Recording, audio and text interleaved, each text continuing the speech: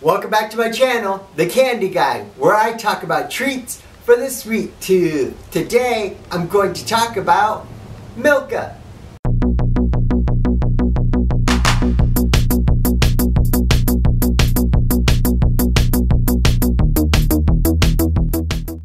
The Milka name was trademarked in 1901, but the recipe for the chocolate has been around since 1926.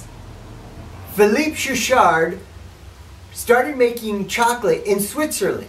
He was one of the first people to start using powdered alpine milk for his chocolate to reduce the moisture content.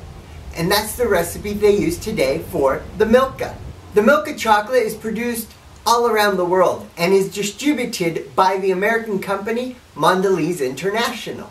Just to let you know though, here at the penny candy store, we don't carry it. Just not one of the candies that our distributors have. Sorry. But anyways, let's get to eating. Okay, here we go.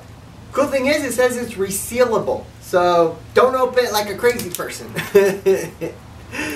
Just grab the seam and it just tears open.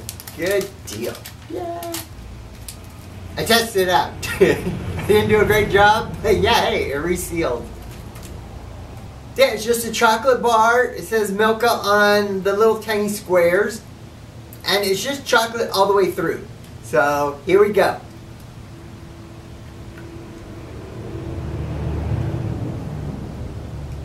It's milk chocolate. That is just all I can say about it.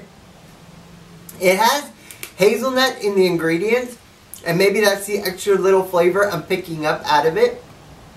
But yeah, it's really simple. It's milk chocolate, you got your sugar, you got your chocolate, maybe the hints of hazelnut I'm picking up. But there's not much else to it.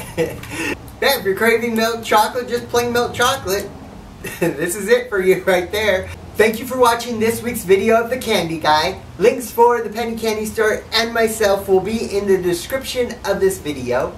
I post videos every Friday, so I shall see you all next Friday. Have a sweet day. Bye.